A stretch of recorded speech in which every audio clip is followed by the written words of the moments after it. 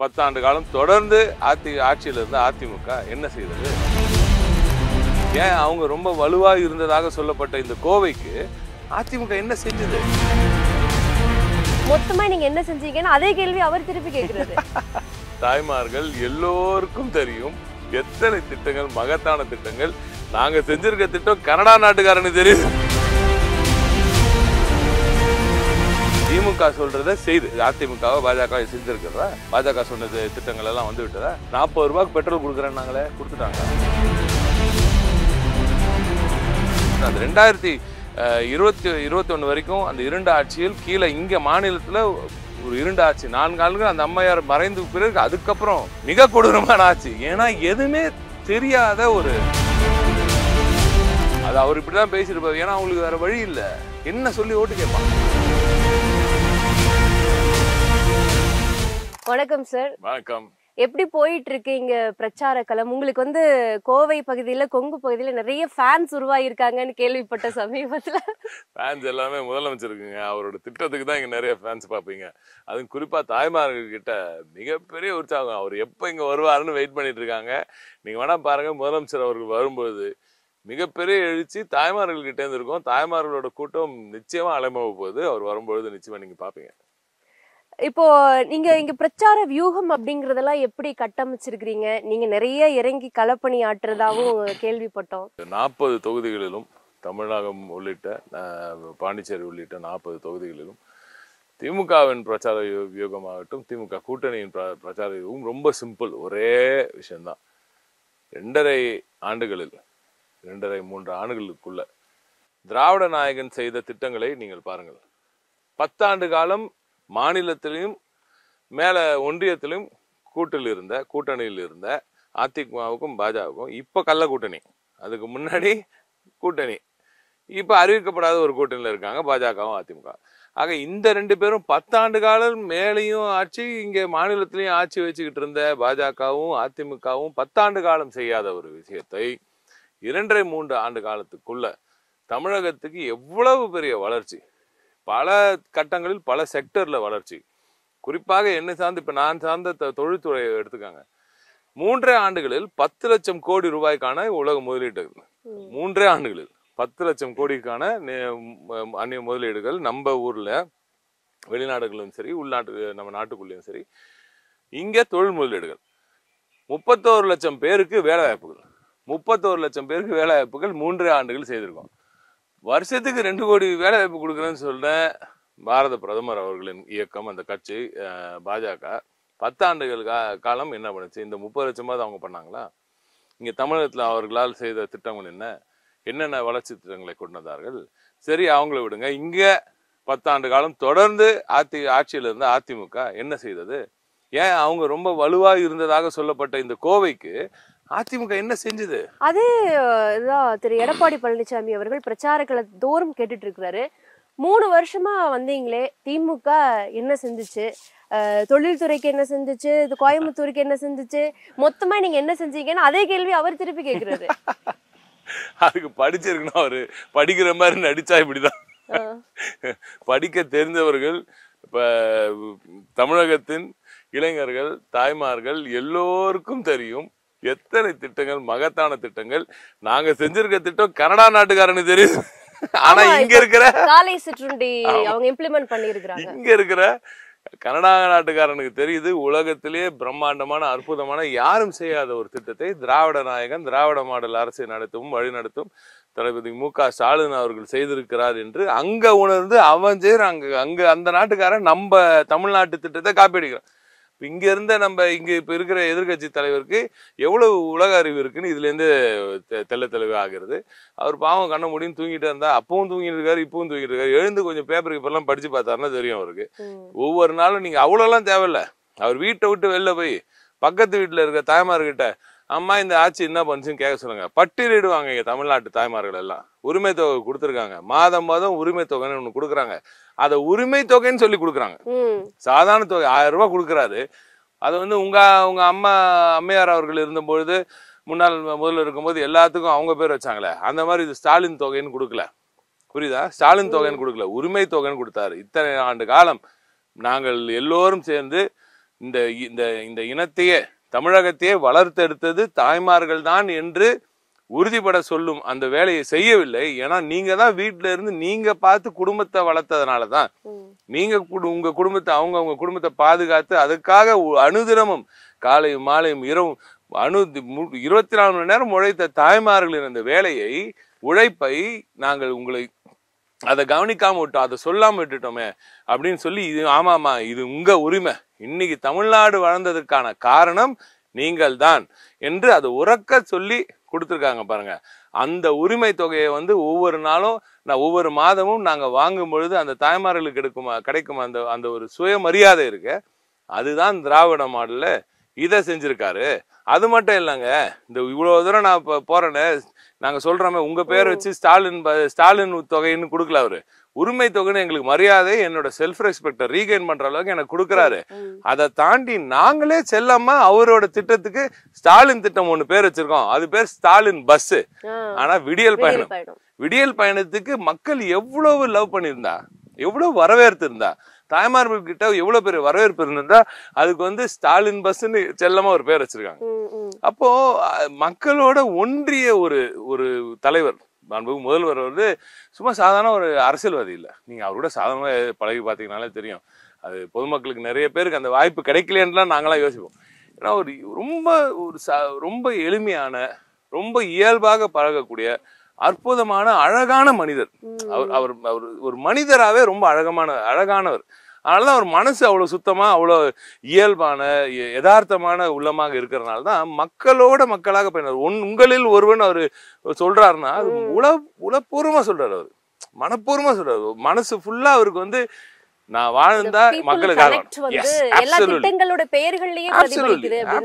விடியல் பயணத்தை ஸ்டாலின் பஸ் அவங்க பேர் இருக்கிறான். ஆனா அவங்க ஆட்சியில எப்படி நாங்க கொண்டு வந்த திட்டத்துக்கு கூட அம்மையாரின் பேர் அவங்க பேர் அவங்களே வச்சுக்கிட்டாங்க. அப்ப இப்ப எடப்பாடி அவர் சொல்றாரு, நீங்க என்ன 1 கோடி பேருக்கு தானே கொடுத்துருக்கீங்க, எல்லாத்துக்கும் கொடுக்கணுமே அப்படின்றாங்க.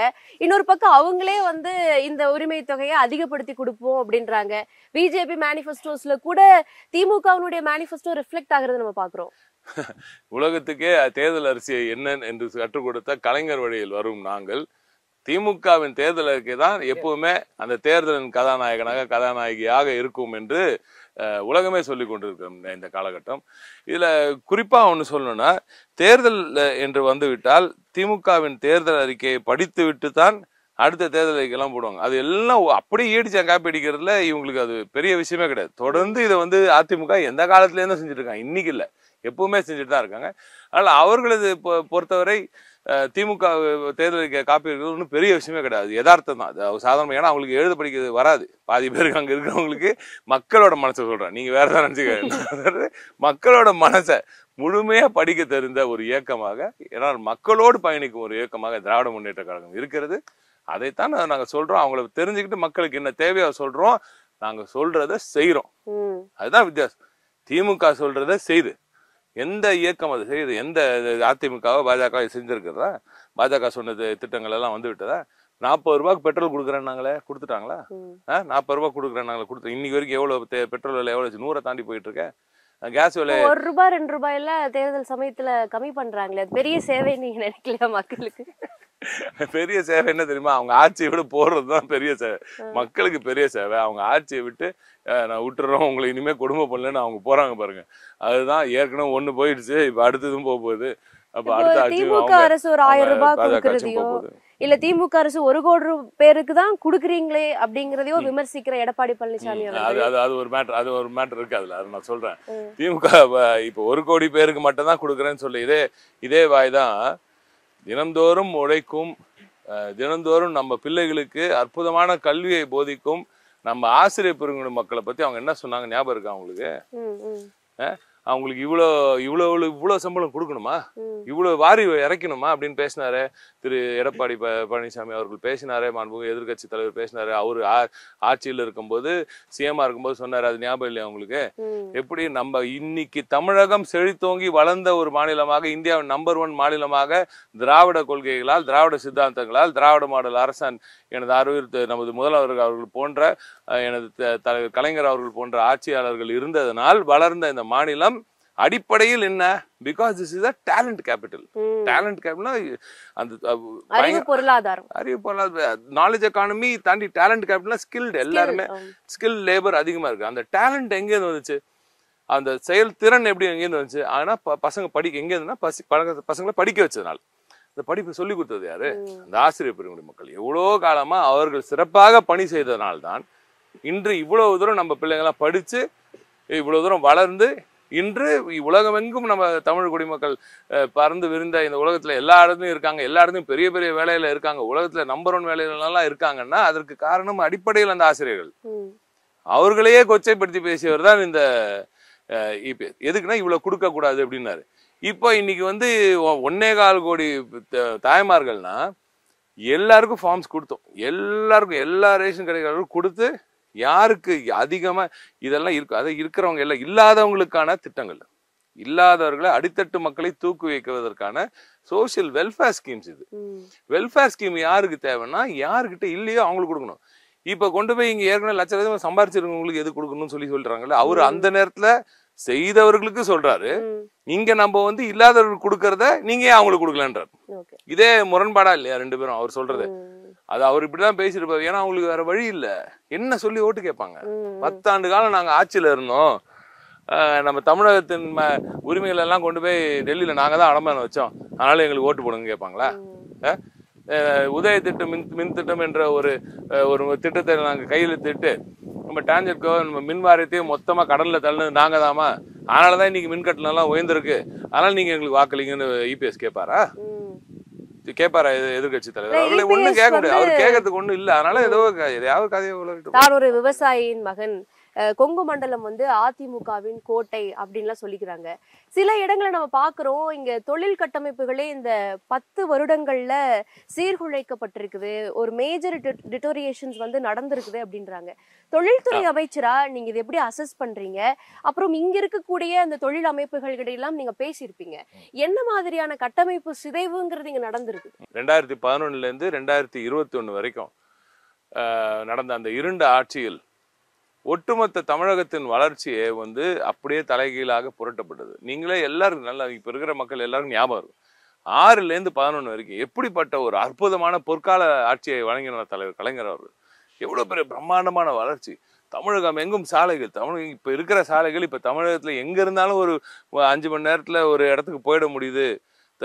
சென்னையில இருந்து தூத்துக்குடிக்கு கன்னியாகுமரிக்கே நம்ம ஒரு 8 மணி நேரத்துல போயிட முடியுது அப்படின்னா அதற்கான அந்த அற்புதமான சாலை கட்டமைப்பு வசதிகள் தலைவர் கலைஞர் அவர்களால் உருவாக்கப்பட்டது, திமுகவால் உருவாக்கப்பட்டது, உதயசூரியனால் உருவாக்கப்பட்ட திட்டங்கள், இப்படி பல திட்டங்கள் வந்து அப்படியே ஒரு ஹால்ட், அப்படியே ஒரு பிரேக் அடிச்ச மாதிரி.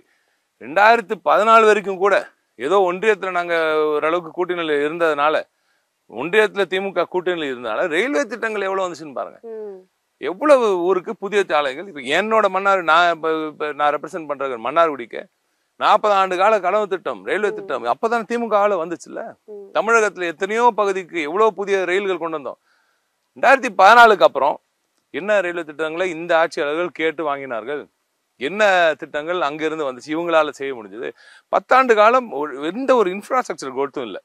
ஸோ அதே மாதிரி இங்க இருக்கும் ஆட்சியாளர்கள் மேல உலக முதலீட்டாளர்களுக்கும் இந்திய முதலீட்டாளர்களுக்கும் ஒரு நம்பிக்கையே இல்லை. நீங்க அப்பயே பாத்தீங்கன்னா, நானே இப்ப தொழில்துறை மாநிலத்துல ஒரு எதிர்கட்சி உறுப்பினராக அத்தனை முறை பேசியிருக்கேன்.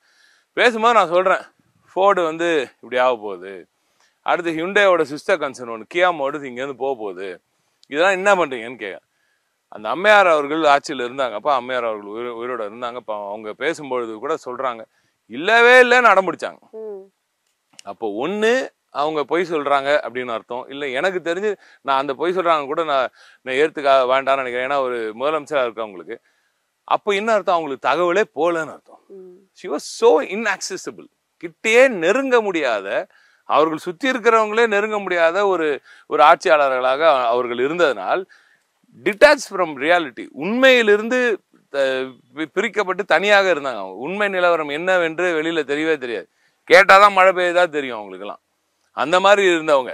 அதனாலதான் ஏதோ ஒரு முறை தண்ணீரை மேட்டூர்ல திறந்து விட்டுட்டு பயங்கரமா பேசினாங்க. ஆனா கடைசியில அதுக்கப்புறம் எத்தனையோ முறை ஒன்றும் திறக்கவும் இல்லை, ரொம்ப கஷ்டப்பட்டோம் விவசாயிகள். அங்கே திருப்பி இண்டஸ்ட்ரிக்கு வரேன். இந்த மாதிரி ஒரு நிலை இருக்கும்போது ஆட்சியாளர்கள் டிட்டாச்சா இருக்கும்போது இண்டஸ்ட்ரி கனெக்ட் ஆகுது கூட. இந்த மாதிரி அடிப்படை விஷயங்களே தெரிஞ்சிக்க முடியாதவங்க எப்படி இண்டஸ்ட்ரியோட எவ்ரிடே இன்டராக்ஷன் வேணுங்க? ஏன்னா டெக் வளர்ந்துகிட்டே இருக்கு, தினந்தோறும் மாறிக்கிட்டே இருக்கு. நீங்க அந்த முதலமைச்சர் அப்படி நம்ம முதல்வர் இப்ப கட் பண்ணி இங்க வாங்க, இவர் வந்த 3 ஆண்டுகளில் அதிகமாக அலங்கரித்த மேடைகள் எதுவென்றால் தொழில்துறையில் மேடைகள். அப்போ யூ கெட் இட், எவ்வளவு கனெக்டடா இருக்காரு பாருங்க. அப்சல்யூட்லி எவர் கனெக்டடா இருக்காரு. பட் அதே சமயத்தை முடிச்சிருக்காங்க. அந்த 2021 வரைக்கும் அந்த 2 ஆட்சியில் கீழே இங்க மாநிலத்துல ஒரு 2 ஆட்சி 4 ஆண்டுகள் அந்த அம்மையார் மறைந்து பிறகு அதுக்கப்புறம் மிக கொடூரமான ஆட்சி. ஏன்னா எதுவுமே தெரியாத ஒரு சூழல். இந்த ஏற்கனவே அவங்களுக்காக ஓரளவுக்காவது தெரிஞ்சிருக்கும், ஆனா கனெக்ட் பண்ண முடியல, அதிகாரிகளால பேச முடியல. இங்க ஒன்னுத்தையும் புரிஞ்சுக்க முடியல, அடுத்த வந்தவங்களுக்கு ஒண்ணுமே தெரியல. இப்ப கூட அவர் பாருங்க, நீங்க என்ன பண்ணிருக்கீங்கன்னு கேட்கறாருன்னா எப்படி ஒரு எதிர்கட்சி தலைவர் அதை கேட்க முடியும்? ஒரு நாளும் சட்டமன்றத்துல உட்காந்துட்டு இவ்வளவு ஸ்கீம்ஸ் அறிவிக்கும் போது அங்க உட்காந்து இருக்கு, அது கூட புரியலன்னா இப்ப எவ்வளவு மோசமா இருக்கு. இருங்க, அதுல ஒண்ணு அதுல என்னன்னா டிமானிட்டைசேஷன் என்ற மிகப்பெரிய சம்மட்டி சிறு குறு தொழில்களை அனைத்தையும் நசுக்கி நாசமாக்கிய ஒரு திட்டம் பாஜக.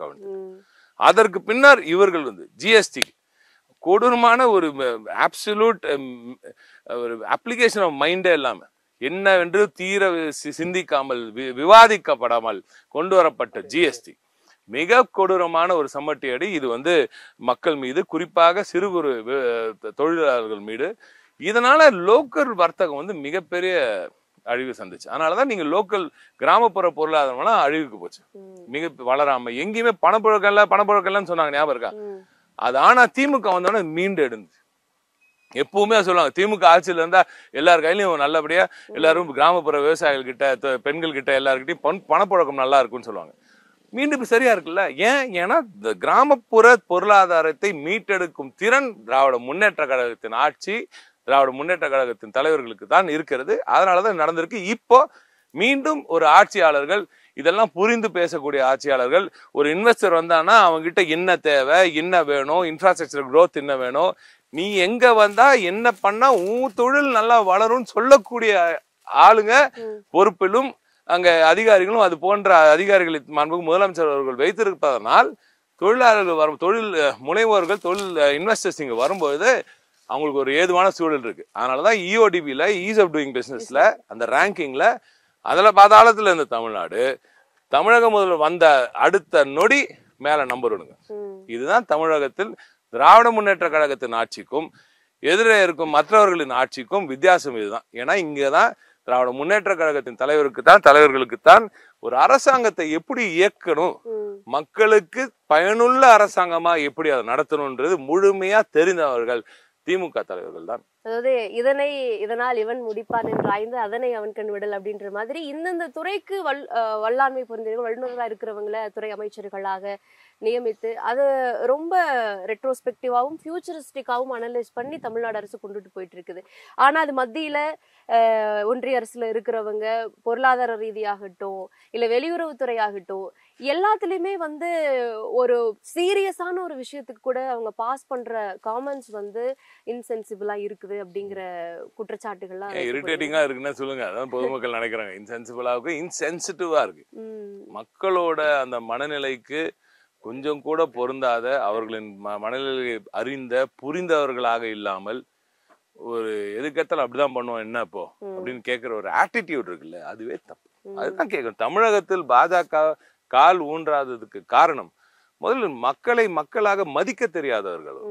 அவர்கள் எல்லாவற்றையும் நீ என்ன பண்ணிடுவ, நான் பாத்துக்கிறேன், நான் உன்னை தூக்கி உள்ள வச்சிருவேன், தூக்கி அதை பண்ணிடுவேன், நாச வேலைகளை மட்டுமே செய்யக்கூடிய ஒரு மனப்பான்மை மிக்கவர்கள்.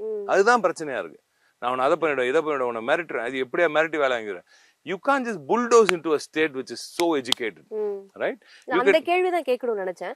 இப்ப பாஜக மேல வைக்கப்படக்கூடிய ஒரு விமர்சனம் அப்படின்னா அவங்க முக்கியமான விவகாரங்கள் தலைதோங்கி இருக்கிறப்போ ஒரு டைவர்ட்டிங் பாலிடிக்ஸ் கையில் எடுப்பாங்க.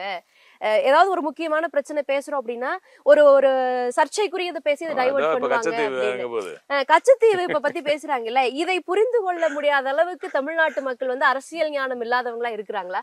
அண்ணாமலை ஏன் கச்சத்தீவை பத்தி பேசணும், கோயம்புத்தூர் கோயம்புத்தூருக்கு என்ன கொடுப்பாருங்கிறத மக்கள் கேட்க மாட்டாங்களா? எக்ஸாக்ட்லி இவ்வளவுதான் சொல்றேன். இதேதான் 10 வருஷமா நான் என்ன பண்ணேன்னு நீங்க 10 வருஷமா ஆட்சியில இருந்தவங்க இன்னைக்கு வேட்பாளரா வந்திருக்கீங்க.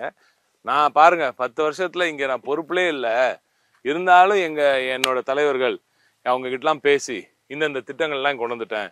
இத்தனை ஆண்டு காலம் இங்க ஏரோஸ்பேஸ் அண்ட் டிஃபென்ஸ்ல வந்து மிகப்பெரிய ஒரு காரிடோர் அறிவிச்சிருக்காங்க. ஆனா அதுல ஒண்ணு கூட திட்டம் வரவே இல்லை. அப்படி அந்த உண்மை இருக்குல்ல, இப்ப இது வரைக்கும் ஒண்ணுமே வரவே இல்லை.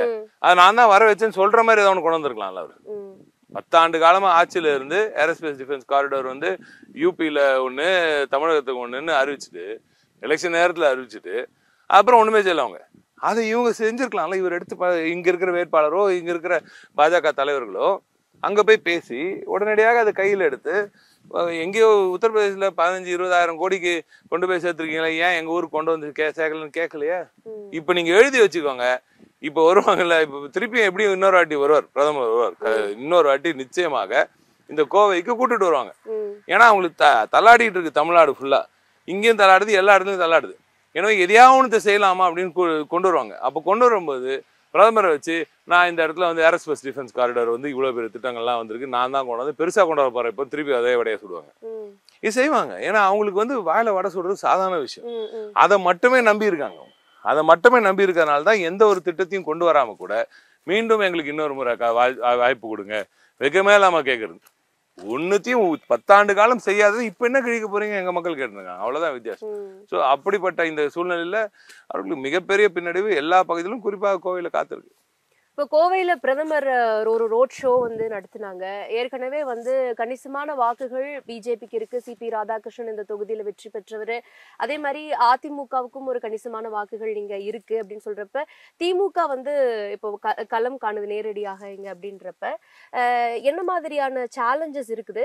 இன்னொரு முறையும் பிரதமரை கூட்டிட்டு வருவாங்க, அப்ப கூட வாக்குகள் வந்து அங்க வந்து கன்சாலிடேட் ஆகிறதுக்கான வாய்ப்புகள் இருக்கு அப்படின்னு நினைக்கிறீங்களா?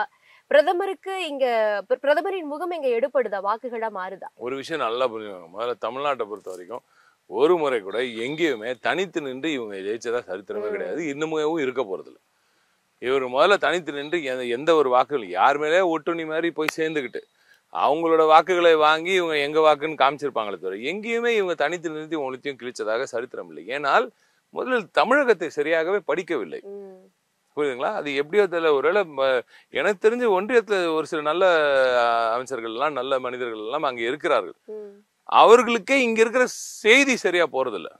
இங்க ஒரு வெறும் ஒரு அக்ரெசிவ் அப்போசிஷன் மாதிரியே எந்த ஒரு ஆக்கப்பூர்வமான வேலை பண்ணாம வெறும் அழிவுக்கான வேலைகளை மட்டுமே செஞ்சுக்கிட்டு, தமிழகத்தை ஒரு பேட் லைட் எப்பவுமே காமிச்சுக்கிட்டு, தமிழகம் இப்படிதான் இது சரியில்லைன்னு மட்டுமே அவர்களுக்கே ஒருவேளை எல்லாம் தவறான செய்திகளை கொண்டு போகும் நபர்கள் தான் இங்க இருக்கிறார்கள். அதான் பிரச்சனை. இங்க இருக்கிற உண்மைத்துவத்தை, தமிழகத்தின் தனித்துவத்தை பாஜகவின் தலைமை, டெல்லியில் இருக்கும் தலைமை புரிந்து கொண்டிருந்தால் இந்த நிலைமை இப்ப இல்லை அவங்களுக்கு. அது புரியாததுனால மிகப்பெரிய தோல்வியை அவர்கள் சந்திக்க போகிறார்கள். ஆனால் திராவிட முன்னேற்ற கழகத்தை பொறுத்தவரை, அது தமிழகத்தில் இருக்கும் ஆட்சியை பொறுத்தவரை உங்களுக்கே நல்லா தெரியும். தமிழக முதல்வர் அவர்கள் எப்படிப்பட்ட ஒரு அணுகுமுறையை, அரசியலை, நாகரிக அரசியலை செய்து வருகிறார் என்று நன்றாக தெரியும். அவரை பொறுத்த வரைக்கும் எல்லா விஷயத்திலையும் தொடர்ந்து ஒரு சென்டர் ஸ்டேட் ரிலேஷன்ஷிப் எப்படி நல்லா இருக்கணும்ன்றதுல முனைப்பா இருந்திருக்காரு. அவங்க எப்படி பண்ணாலும், என்ன பண்ணாலும், எப்படி கொச்சையாக இங்க இருக்கும் தலைவர்கள் குத்தி பேசினாலும் அது அரசியல் ஏதோ பண்ணிட்டு போறாங்க. நான் அரசாங்கத்தை நடத்துவது நான் கண்ணியமாகத்தான் நடத்துவேன், நான் இப்படித்தான் என்று தெல்ல தெளிவாக ஆணித்தனமாக இருக்கும் அற்புதமான முதலமைச்சர். அதனாலதான் ஒரு எழுதுறாரு, கேட்கிறாரு. முதல்ல இங்கேருந்து போறாங்க, நேரடியா போய் பேசுறாங்க, கடிதம் மூலமாகவும் கேட்கறாங்க. தொடர்ந்து ஒன்றியத்தை கேட்கும், எங்களுக்கு இது தேவை, இதை கொடுங்க, இதை பண்ணுங்க, இது நாங்க கொடுத்துருக்க பணத்துல மீண்டு எனக்கு கொடுங்க, இது எங்களுக்கு வர வேண்டிய பணம், அதை கொடுங்க. இப்படி தொடர்ந்து முதலமைச்சர் அவர்கள் ஒரு நாகரிக அரசியல், நான் பேசவே மாட்டேன் அப்படின்லாம் வரல. அவர் என்னைக்குமே அவர் செய்யல, அவங்க செஞ்சிட்டு இருக்காங்க. அவங்க தொடர்ந்து இங்க வரும்பொழுதோ இல்ல இங்க இருக்கிற லோக்கல் அந்த அவர்களது அடிமட்ட அந்த ரொம்ப கொச்சையாக பேசும் ஒரு சிலரை வைத்தோ, அவர்களை வைத்து இந்த மாதிரி கொச்சையான அரசியல் அவர்கள் செய்து வருகிறார்கள். ஆனா மாண்பு முதலமைச்சர் அவர்கள், கழக தலைவர் அவர்கள் ரொம்ப தெளிவாக நாகரிக அரசியல் கையை எடுத்து உலகத்துக்கே, இந்தியாவுக்கு நிச்சயமாக இப்படி ஒரு முதல்வர், எதிரணி எப்படி இருந்தாலும் கண்ணியம் தவறாத ஒரு முதல்வராக இப்படி இருக்கணும் அப்படின்னு உலகமே பார்க்கும் ஒரு முதல்வராக அவர் இருக்கிறார். அவரது வழியில் வரும் நாங்கள் எங்களது இந்த ஆட்சி நீங்க பார்த்திருக்கீங்க, எதிரணியில் இருக்கும் எல்லோரும் ஒரே தரப்பில் தான் இருக்கிறார்கள். திமுக தனித்துவம் மிக்க ஒரு இயக்கமாக, திராவிட முன்னேற்ற கழகத்தின் தலைமையிலான தமிழ்நாடு பொதுவாகவே ஒரு தனித்துவம் மிக்க ஒரு மாநிலம். இந்த மாநிலத்தை தமிழக மக்கள் தெள்ள தெளிவாக இருக்கிறார்கள். இங்க எந்த ஒரு பொய்யான பரப்புரைகளும் எடுபடாது. தெளிவாக மக்களுக்கு நீ செய்றியா இல்லையான்னு பார்ப்பாங்க. தே வில் கேஜ் யூ, வே பண்ணி பார்ப்பாங்க. அவங்க உங்களை தேர்தல் காலத்துல அந்த அனல் பறக்கும் அந்த காலத்துல இதுவரை இவர்களுக்கு வாக்குகள் கொடுக்கும் பொழுது, இவர்களுக்கு வாய்ப்புகள் கொடுக்கும் பொழுது எப்படி பெர்ஃபார்ம் பண்ணாங்கன்றதை பார்ப்பாங்க. இனிமே அவங்களுக்கு வாக்குகள் கொடுத்தா அடுத்து அவங்க என்ன வாக்குறுதிகளை கொடுக்குறாங்களோ அது செய்வாங்களான்றதை செக் பண்ணி பார்க்குறாங்க. வாக்குறுதிகள் எப்படிப்பட்ட வாக்குறுதிகளாக இருக்குன்னு பார்ப்பாங்க. திமுக வாக்குறுதிகளாக இருந்தா அதை நம்புவாங்க. அதிமுக பாஜக வாக்குறுதிகள் அது அப்படியே கசக்கி குப்பத்தொட்டில போடுவாங்க. எனவே இந்த பரப்புரையில் யார் கலந்து கொண்டாலும், பிரதமரே கலந்து கொண்டாலும், தமிழ்நாட்டை புரிந்து கொண்டு, தமிழ்நாட்டின் தனித்துவத்தை புரிந்து கொண்டு என்று தமிழக மக்களிடையே இந்த வெறுப்புணர்வையும் இந்த டிவிசிவ் பாலிடிக்ஸையும் விளையாட முடியாதுன்னு உணர்ந்து யாராக அந்த பிரதமர் உட்பட எந்த தலைவராக இருந்தாலும் எப்பொழுது பேசுகிறார்களோ அப்பொழுதுதான் தமிழக மக்கள் திரும்பி பார்ப்பார்களே தவிர இது போன்ற பரப்புரைகளையும் வெறுப்பு அரசியலையும் நிச்சயமாக திரும்பி கூட சீண்டி கூட சட்டையே பண்ண மாட்டாங்க. நம்ம ரொம்ப தெளிவா சொல்லியிருக்கீங்க. அதாவது தமிழ்நாடு மக்களுடைய திங்கிங் பேட்டர்னே அது போல டிசைன் பண்ணப்பட்டிருக்கு. அதுக்கு ஒரு 50 ஆண்டு காலம் 100 ஆண்டு காலத்திற்கும் மேலான திராவிட கட்சிகளினுடைய ஆட்சிகளினுடைய பங்களிப்பு காரணம்னு சொல்லியிருக்கிறீங்க. நிறைய விஷயங்கள் அனலிட்டிக்கலாவும் கிரவுண்ட் லெவல்ல இருந்தும் அந்த பெர்ஸ்பெக்டிவ் எடுத்து சொல்லியிருக்கிறீங்க. இப்போ ரொம்ப மதிய வேலை நெருங்கிருச்சு. லஞ்சுக்கு என்ன ஆட்டு பிரியாணியா?